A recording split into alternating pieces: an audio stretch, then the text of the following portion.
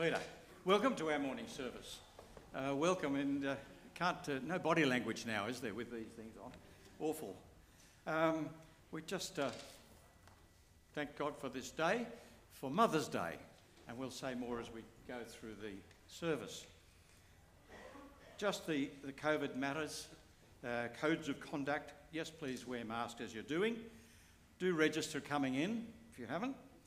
And of course, there's no morning tea, which is unfortunate, but there we are. We have a talk outside. And of course, they say no singing or dancing. So that is, where's Greg? Greg, there we are. Greg, you've got a couple of things, notices.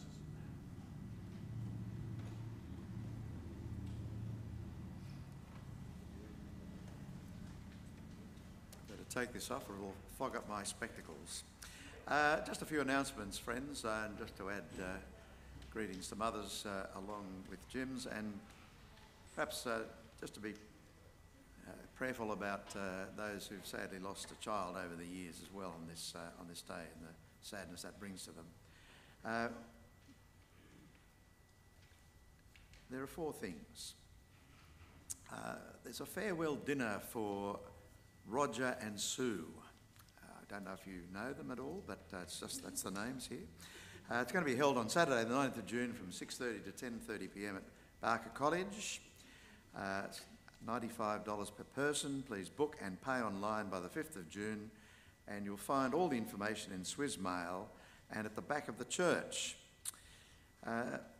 Second, there's a special Mother's Day, mainly music, on Tuesday the 11th of May at 10 a.m. A special Mother's Day for mainly music in the hall. Blessed Assurance are coming on Thursday the 13th of May at 10:30 a.m. and that will be in the lounge, and others are welcome to come and join in that service there. And also the Women's Friday Bible Study will meet on the 14th of May at 10:30 a.m. In the Pace Centre, and I think people are welcome to join if you don't already belong to that Friday Women's Bible Study group. Thanks, Jim. Good. And now we'll listen to our first hymn. Thank you, choir.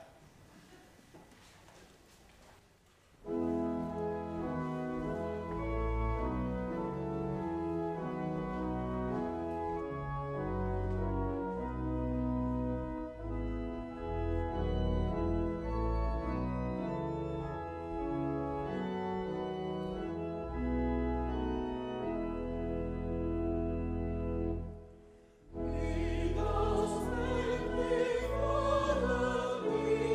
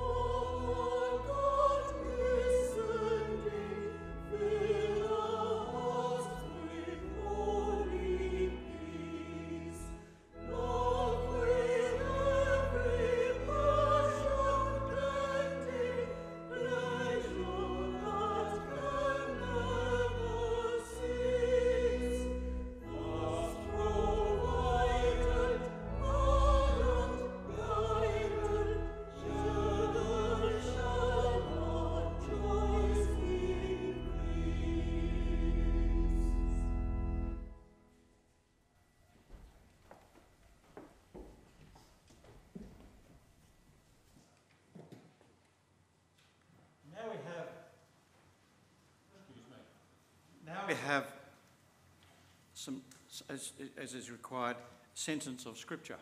What I'd like to do is express something about mothers and Mother's Day in the context of just our Scripture, much better than I could ever do.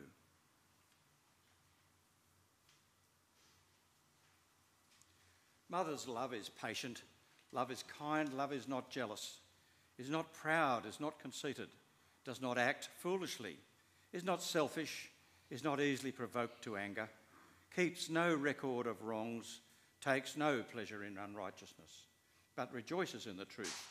Love bears all things, believes all things, hopes all things, and endures all things.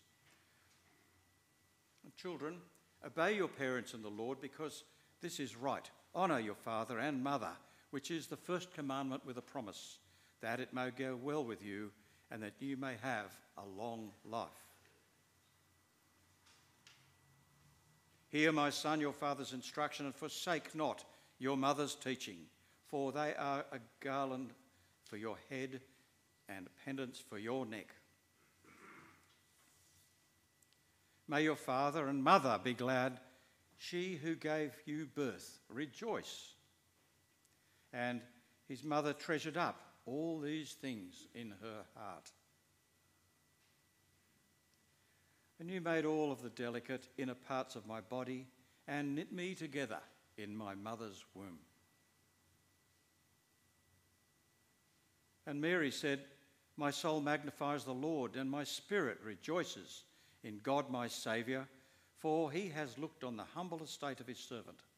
For behold, from now on, all generations will call me blessed.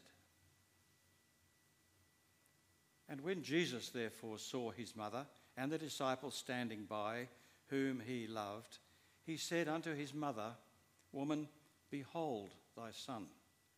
Then said he to the disciple, Behold thy mother. And from that hour on, John took her into his own home. And finally, a mother of noble character who can find? She is worth far more than rubies. Her husband has full confidence in her and lacks nothing of value. She brings him good, not harm, all the days of her life. She is clothed with strength and dignity.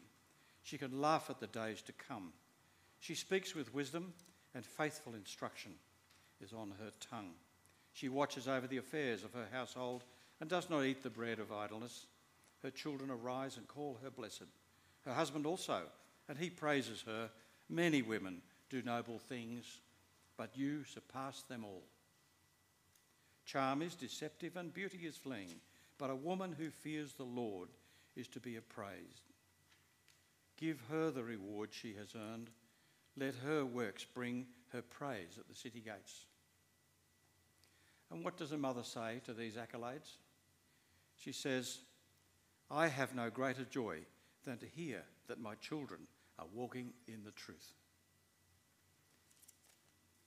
We think of today as mothers, of those who may have their wonderful children even a long way from here, and those mothers who have lost children, and of course all of us who look on in awe at what the mother does and brings the family together.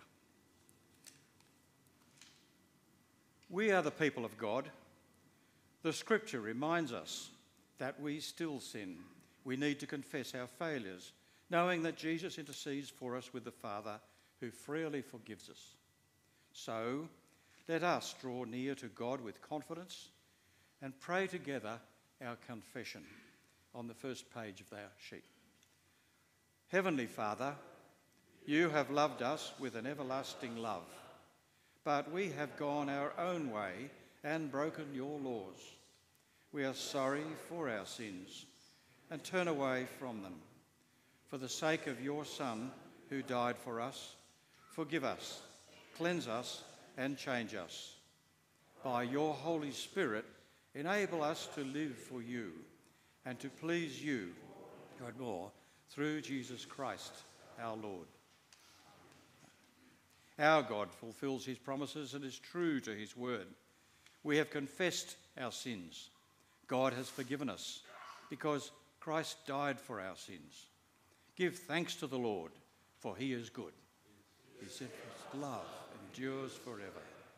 Now we listen to hymn number 2.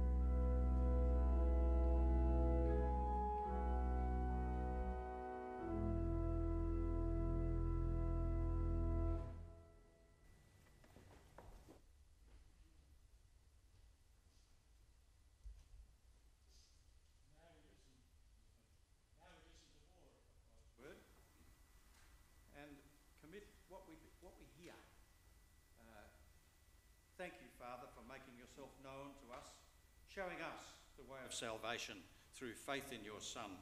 We ask you now to teach us through your word so that we may be ready to serve you and for the glory of our Lord Jesus Christ. Amen. Amen.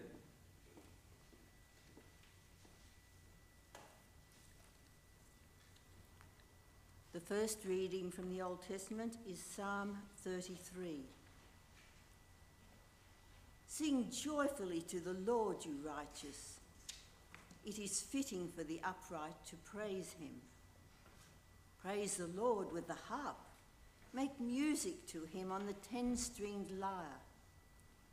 Sing to him a new song. Play skillfully and shout for joy. For the word of the Lord is right and true. He is faithful in all he does.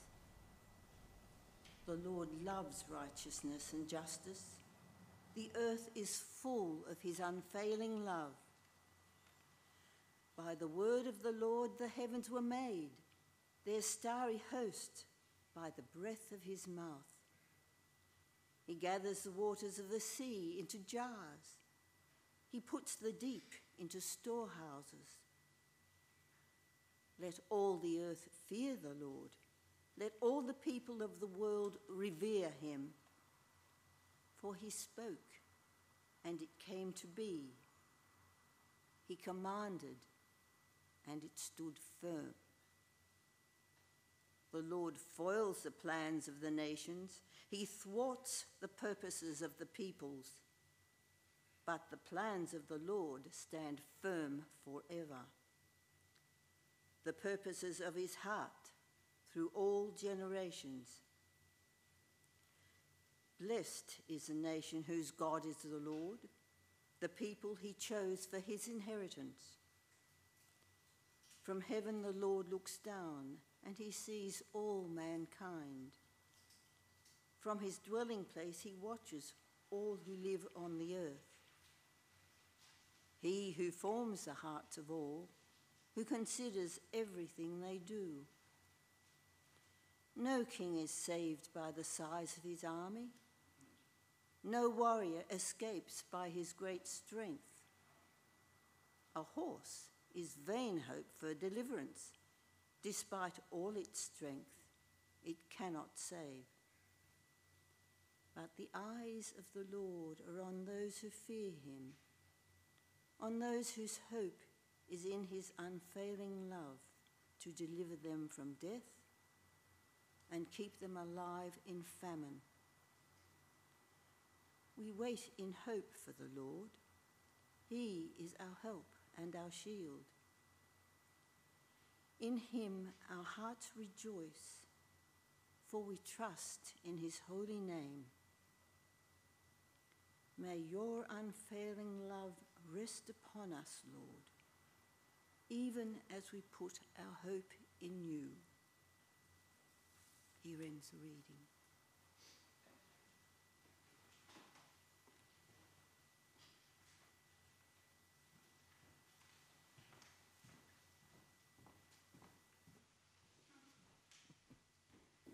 Good morning.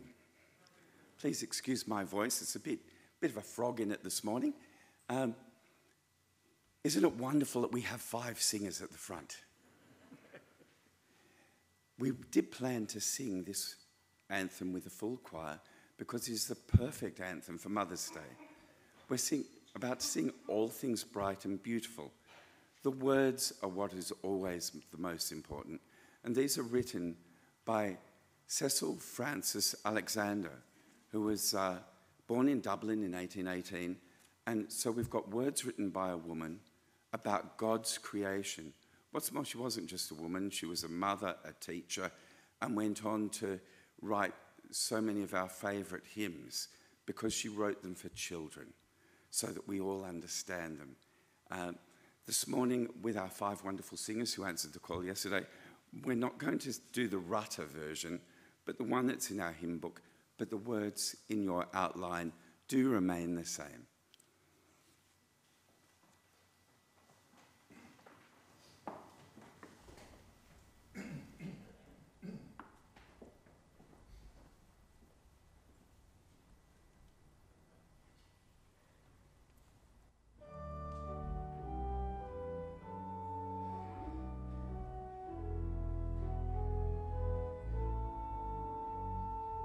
All things bright and beautiful.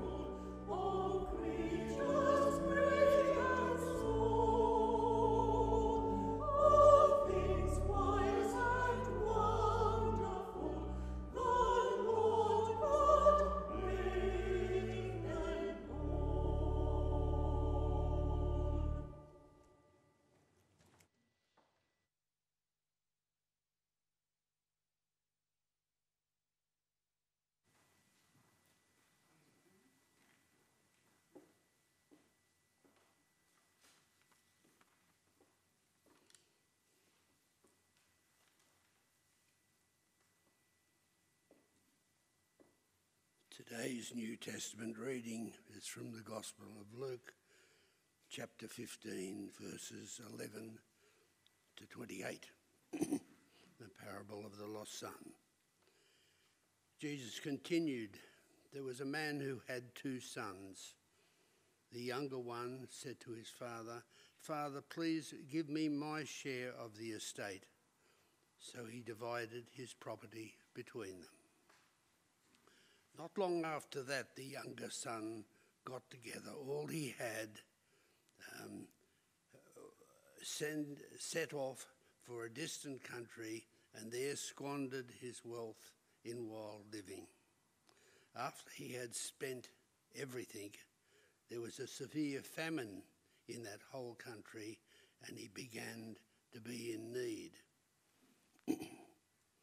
So he went and hired himself out to a citizen of the country,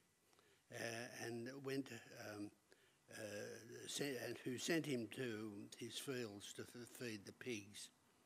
He longed to fill his stomach with the pods that the pigs were eating, but no one gave him anything.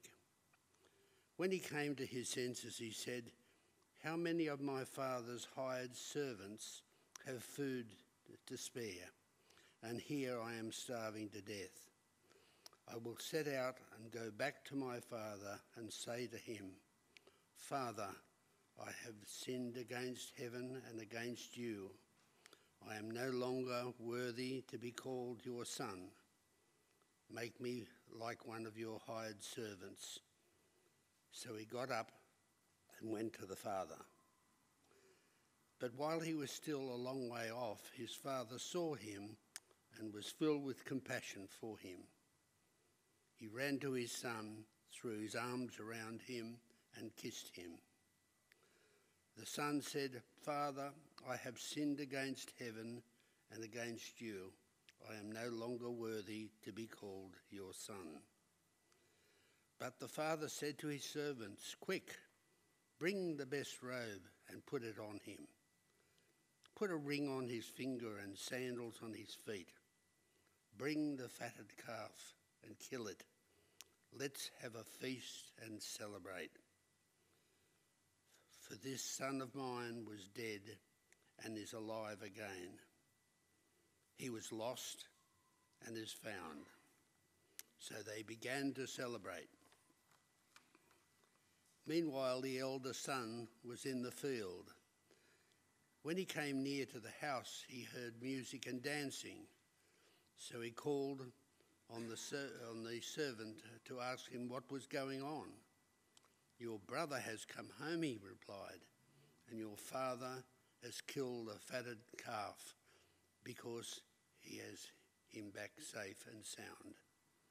The elder brother became angry and refused to go in. So his father went out and pleaded with him." Here ends today's reading.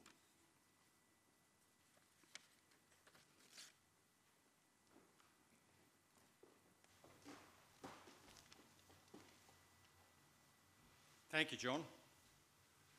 Now might we stand together and say the Apostles' Creed, which of course is what we're studying in our home groups and what we're going to hear from Paul Sampson in a short time. I believe in God, the Father Almighty, creator of heaven and earth. I believe in Jesus Christ, God's only Son, our Lord, who was conceived by the Holy Spirit, born of Virgin Mary, suffered under Pontius Pilate, was crucified, died and was buried. He descended to the dead. On the third day he rose from the dead. He ascended into heaven and is seated at the right hand of the Father. From there he will come to judge the living and the dead. I believe in the Holy Spirit, the Holy Catholic Church, the communion of saints, the forgiveness of sins, the resurrection of the body, and the life everlasting. Amen. And the Lord be with you. And also with you. Let us sit or kneel for prayer.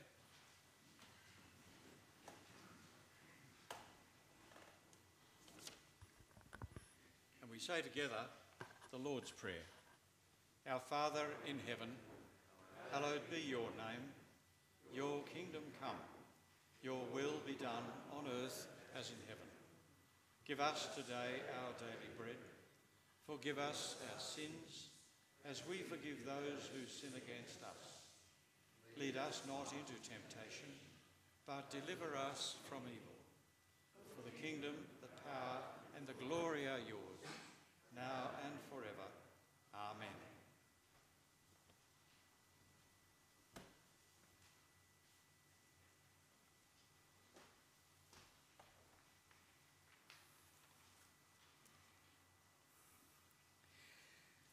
The collect for the fifth Sunday after Easter. Let us pray that we may practice the faith we profess. Ever-living God, help us to celebrate joyfully the resurrection of the Lord and to express in our lives the love we celebrate. Grant this through our Lord Jesus Christ, who lives and reigns with you and the Holy Spirit, one God, forever and ever. Amen. A prayer for Mother's Day. Loving Heavenly Father, we give you thanks for the gift of family life.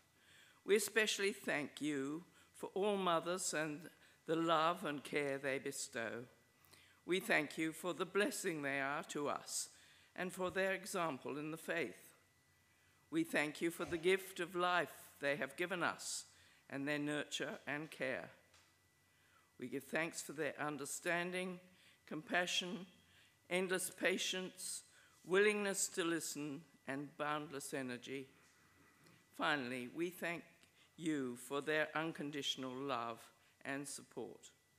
We ask you to bless richly all mothers as they celebrate their special day. In Jesus' name we pray. Amen. Let us now pray together for all people and for the church throughout the world. Almighty God, we come before you today with our prayers of intercession for the nations of the world and for your church on earth.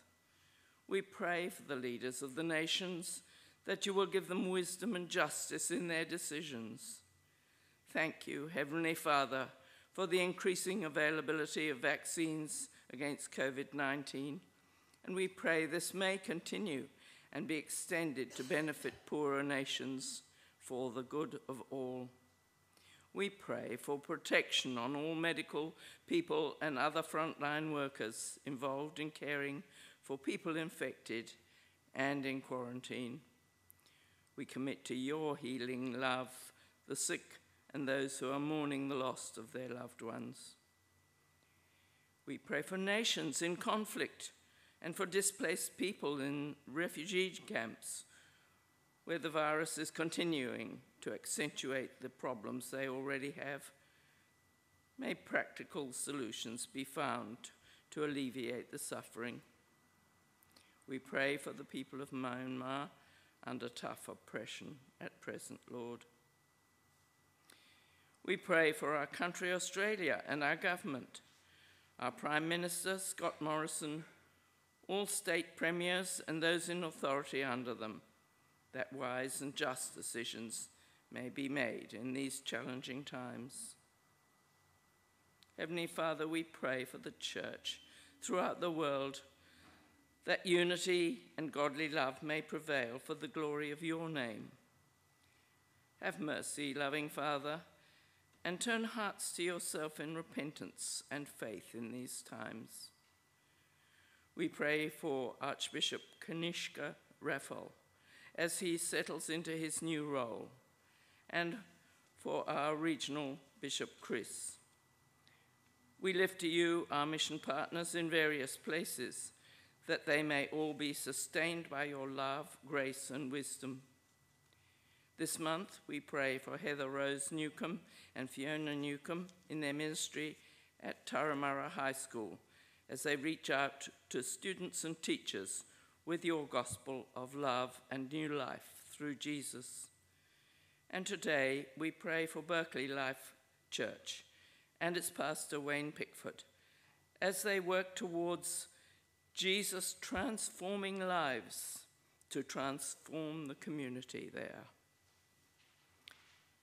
We pray for your blessing on your church here in Plimble, dear Lord, for Greg, Paul, and Nigel, and all others in authority, and the volunteers. We pray for Roger and Sue as they seek your leading for the future. We ask for your guidance for the nominators as they search for your choice of a future rector for this parish. Also, we ask that you will bless us all with your compassion for each other as we face changes to come in our community. Our loving Heavenly Father, we pray for all who are in trouble, sorrow, need, sickness, mourning the loss of loved ones, or other adversity, as listed in the Swiss Mail, and those known to us, as we name them silently before you now.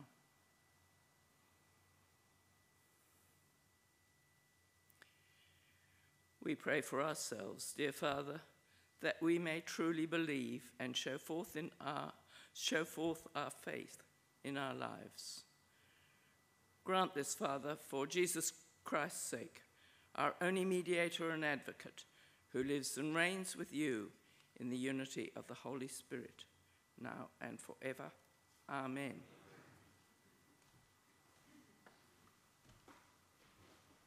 Thank you, Susan. Thank you, Susan. The Wardens have something to advise us about. Robin Hall is here to say something.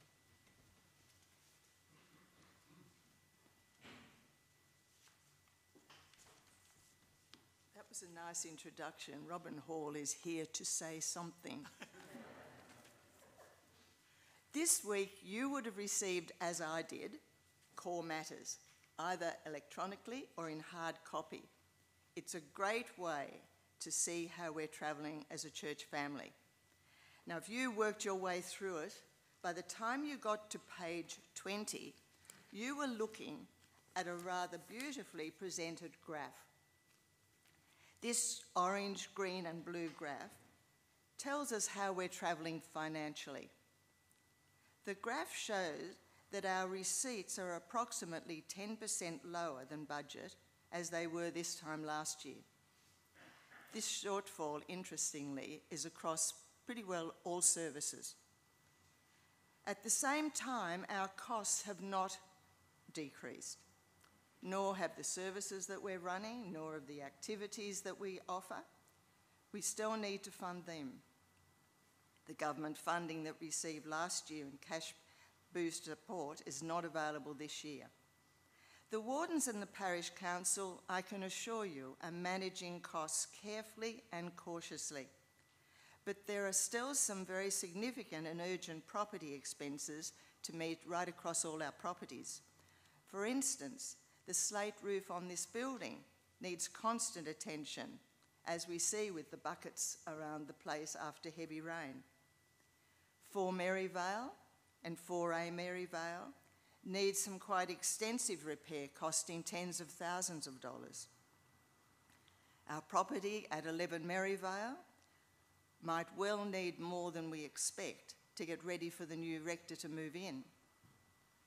Praise God, the recent IT appeal was hugely successful thanks to your generosity. So we're not launching another appeal at this stage, as there's no cause for panic. We are in what's been called the alert, not alarmed stages. However, we are asking for you to prayerfully reconsider your giving. How long is it since you considered the level of your support for our parish? The beginning of the new year? Last year? Perhaps you've never really thought about it. We encourage you to please review your giving, and if at all possible, to give via automatic bank transfers, either weekly or monthly. This simplifies the issue for you, and it provides the parish with more certainty with budgeting. So we're confident that with the Lord's leading, we can rely on your support. We thank you.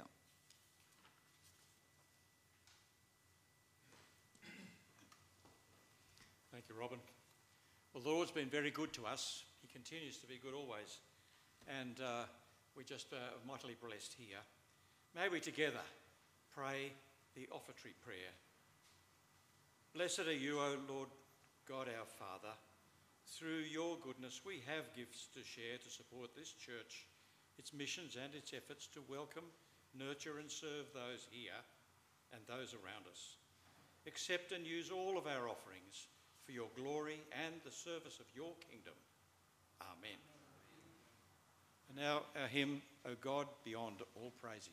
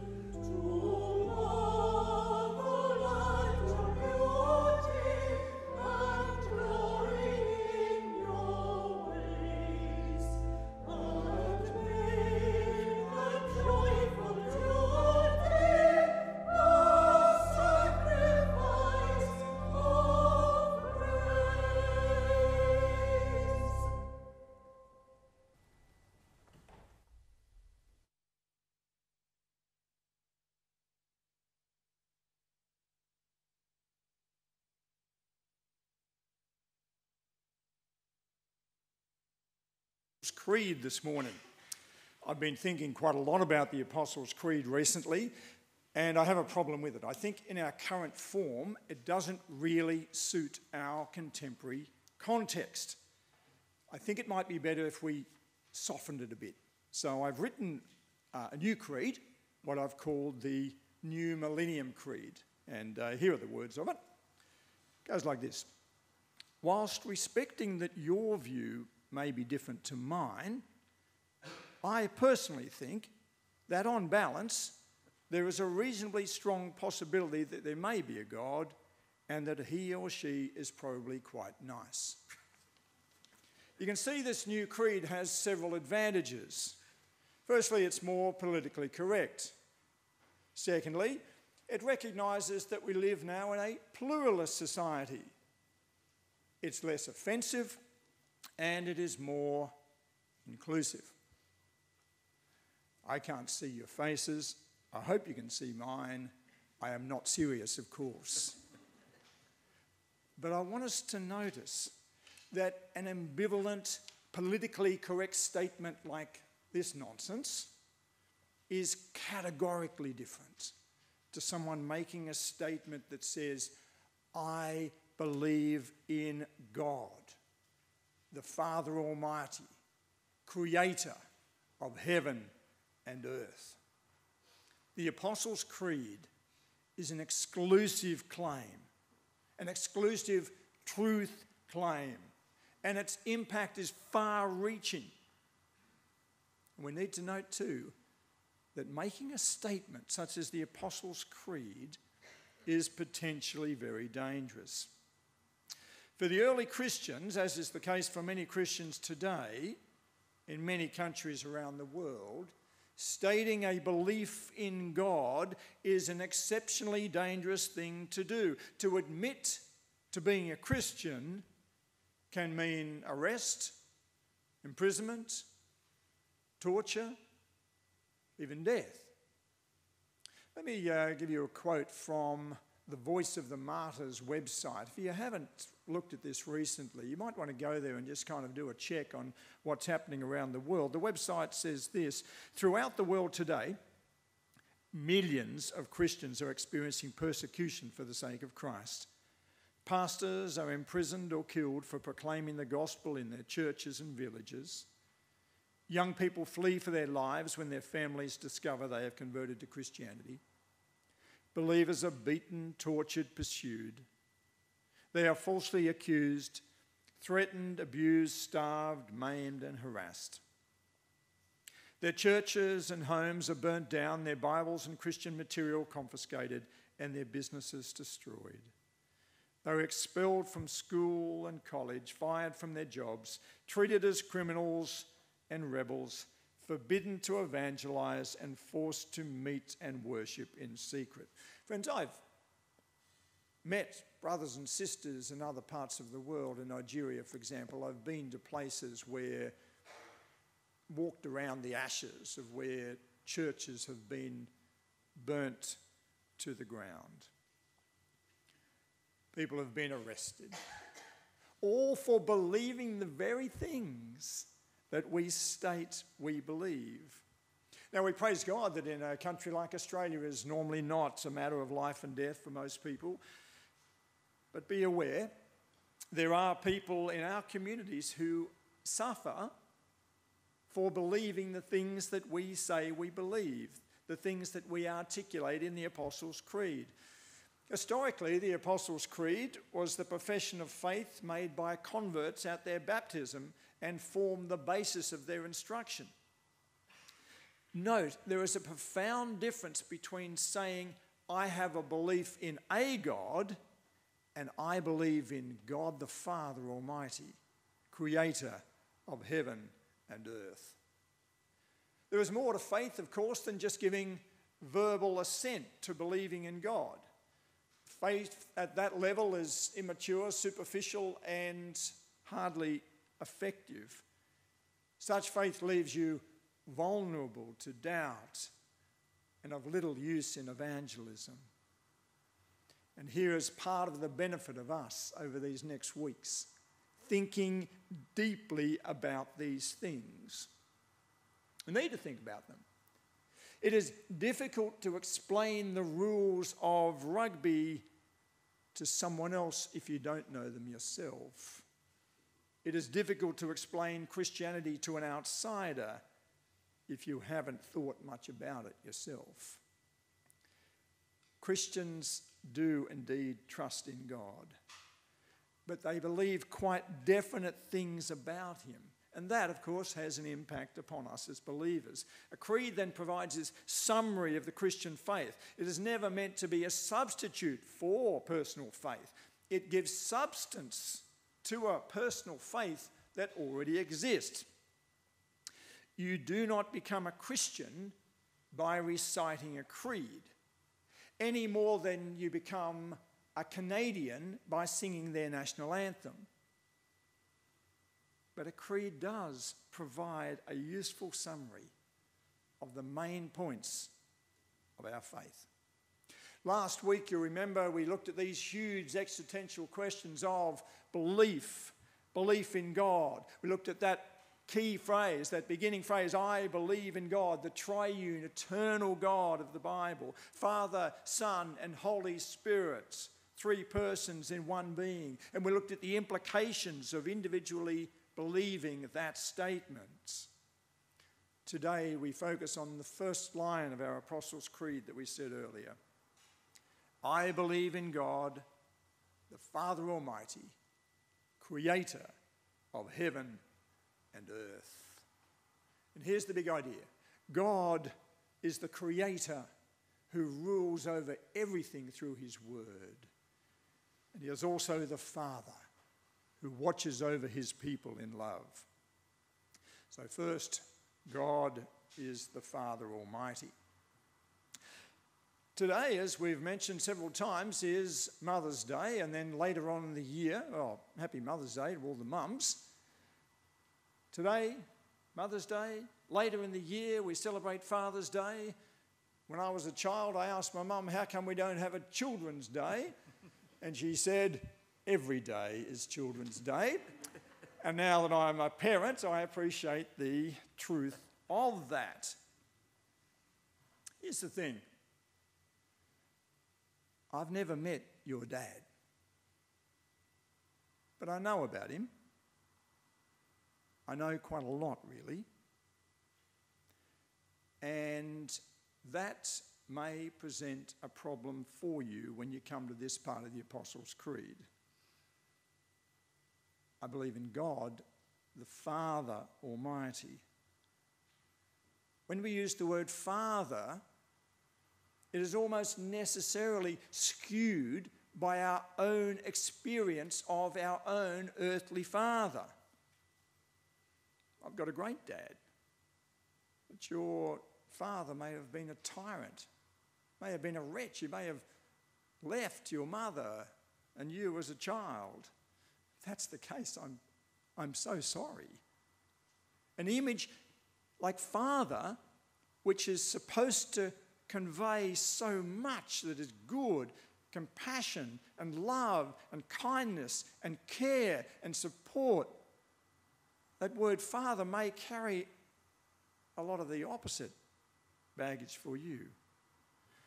Now, whether or not the image of father is problematic for you based on your own father, we all need to remember this fundamental thing, that all our human fathers are the same.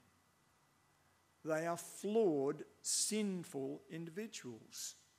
Absolutely, made in the image of God, and at times able to demonstrate those characteristics that we should, being made in the image of God.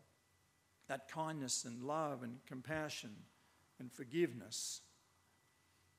If your earthly father is a Christian, he should show the fruit of the Spirit in his life. But he is also flawed, deeply flawed, as we all are. Let us not forget the reminder of the Apostle Paul in Romans chapter 3, where he reminds us there's no one righteous, not even one. Regardless of whether your dad was or is a shining light in the community or a complete wretch, like me and like you, is sinful. So any comparison between him and our Heavenly Father can only actually work as a contrast. We went to the Australian National Museum yesterday. It closed for a long time last year. They've renovated and now opened again. And part of what they had on display yesterday was a fabulous exhibition of photography. This was one of the pictures there. Look at this picture. You notice the wombat because of his contrast with the snow. Every earthly father is different from our Heavenly Father, at least as much as that wombat is from the snow. Categorically different. Remember too how often the Scripture compares God to a human mother. In Isaiah, for example, the love of God for his people is compared to the love of a mother for her child. We see that in Isaiah 49 and 66.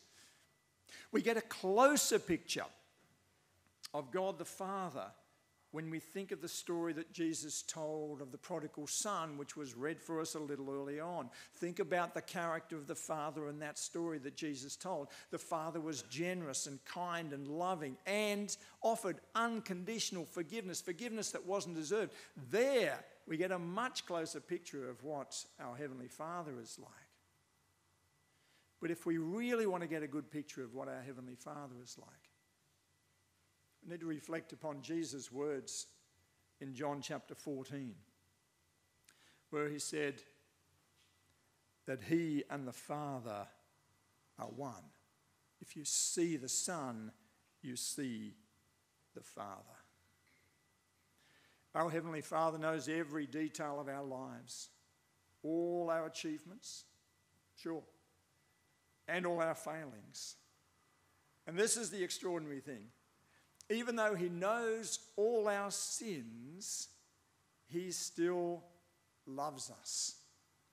Even though he knows all the details of our lives, he still loves us. Such is his extraordinary love. King David wrote of God in Psalm 63, "Your love is better than life." Our Heavenly Father loves you so much that he didn't spare his only Son for you. I was so glad we sang that modern day hymn, that Stuart Townend hymn before.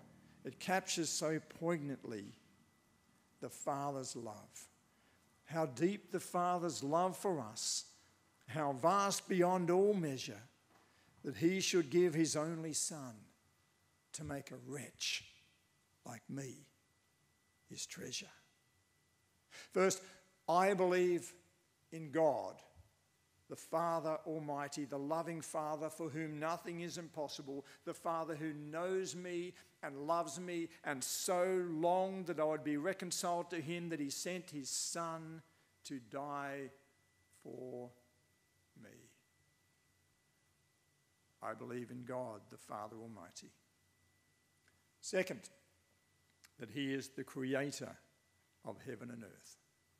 Psalm 33, which we also read before, weaves together three themes of God's creation, his reign, and his care of his people.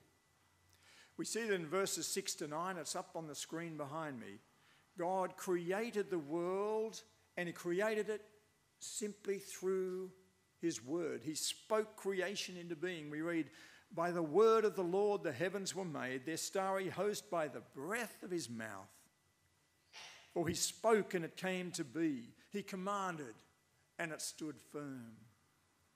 Christians disagree, of course, whether the earth was made in 6 lots of 24 hours or whether creation involved some form of evolution over much longer periods of time. But whatever the process, this is clear. We can affirm that God made the world out of nothing. He simply spoke creation into being. Secondly, God rules sovereignly over the world. Human beings, as part of God's creation, are part of his divine plans. Verse 12 tells us that God's plans had a particular focus. That is to save people who will become his people. Just as God created through his word, so he also rules through his word. Verse 11, "But the plans of the Lord stand firm forever, the purposes of his heart through all generations." And thirdly, God cares for his creation. The writer of this psalm uses several different words that mean the same thing. He says that God sees, he watches, he considers all of his creation. God sees everything, even our hearts. These days, a lot of security cameras. If you get the train into town and then get off at Wynyard and then we'll walk up, say, through the QVB building up towards Town Hall, by the time you got to Town Hall, I reckon you would have been spotted by scores of different cameras. There's a lot of cameras around. They monitor much of what we do. but they don't see everything. But God does. He sees every aspect of our lives, and he even sees into our hearts the things that we can conceal from others. And here's the amazing news of the gospel. Even though he sees all that sin in our lives and in our hearts, he still loves us. Psalm 33 reminds us that God watches over us in love. Verse 18, but the eyes of the Lord are on those who fear him, on those whose hope is in his unfailing love. One outworking of believing in this great God is that we don't need to live without hope. We can have hope in him and his sovereign control of the world, the creator, the almighty ruler over all history, so that when we face the inevitable difficult times, we can trust him. He's our shield and our help. He will keep us and deliver us, if not in this life, then in the life to come. Lake Mungo is in Mungo National Park. It appears prominently on the maps of Mungo National Park. When we were out there a few weeks ago, I looked forward to seeing it. There's a map of it up there. When we arrived, I went to the National Park's office and asked, was there any water in Lake Mungo? No, she said. Oh, I said, when did it last have water in it? I was hoping that we hadn't missed it by a week or two. She said, last had water 16,000 years ago. I was a little curious as to why they still called it a lake. But you see, in the sweep of history, that is just the blink of an eye.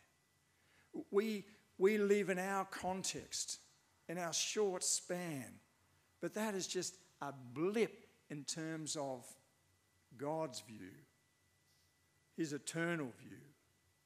In affirming our faith as God the Creator and ruler, we do not mean that God created the universe and then left it unattended like some giant clockmaker who created the world and wound it up and then is now just letting it unwind. No, we believe in a God who is still intricately, personally involved in his world, even if he operates on a time frame that's so beyond our understanding.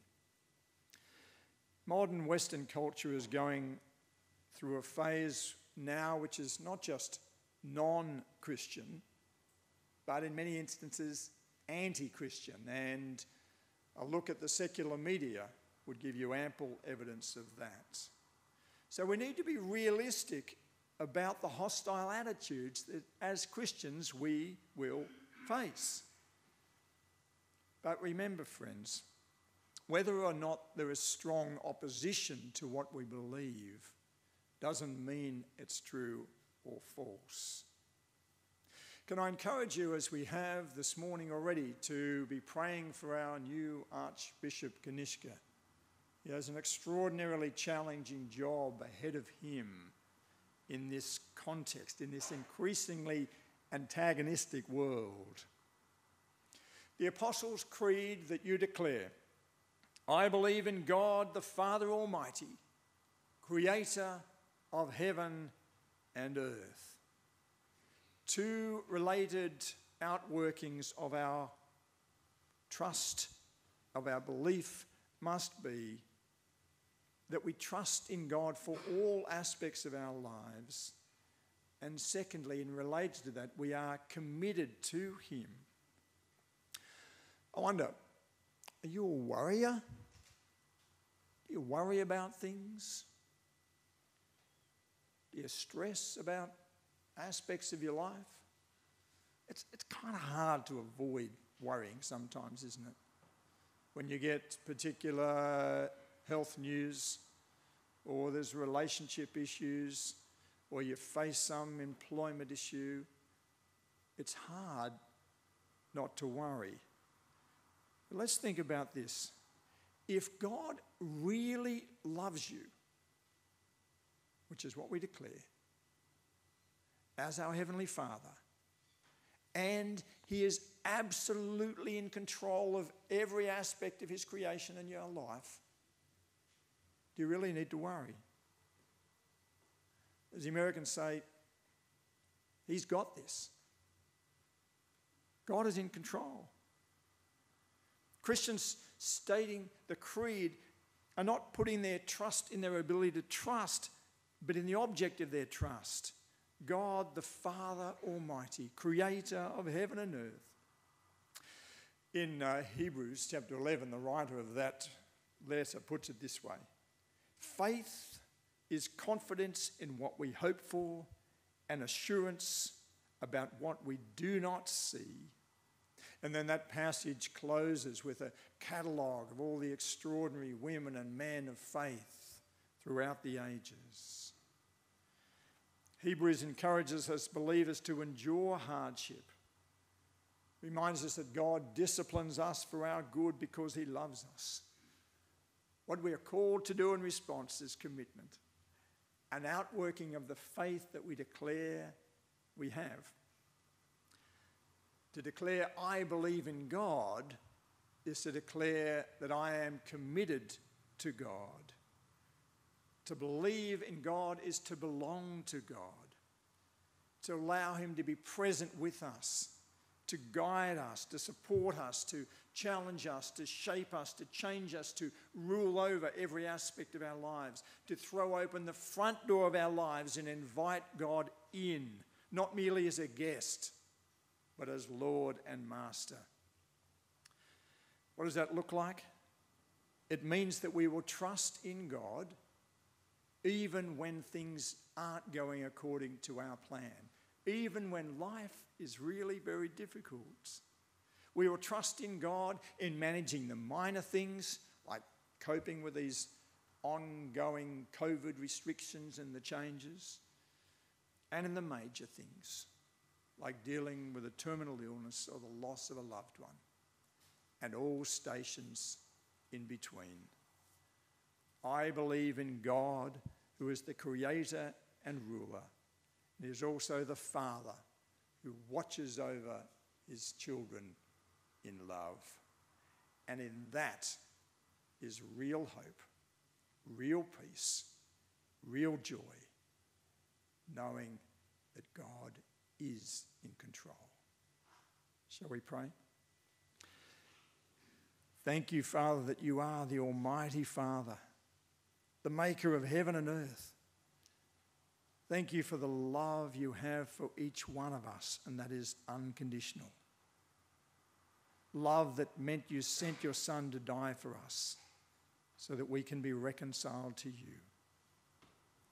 Help us to live in a way that demonstrates that we believe in you, living lives of hope and joy and not worry, knowing of your fatherly goodness and love and control over your world. Amen.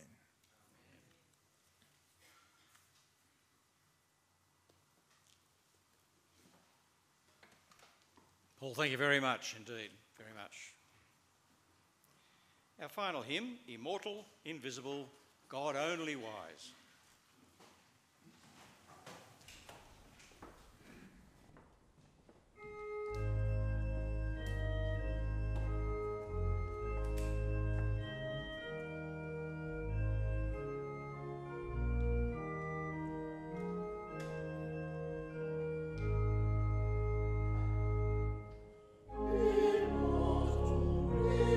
Invisible, God only wise.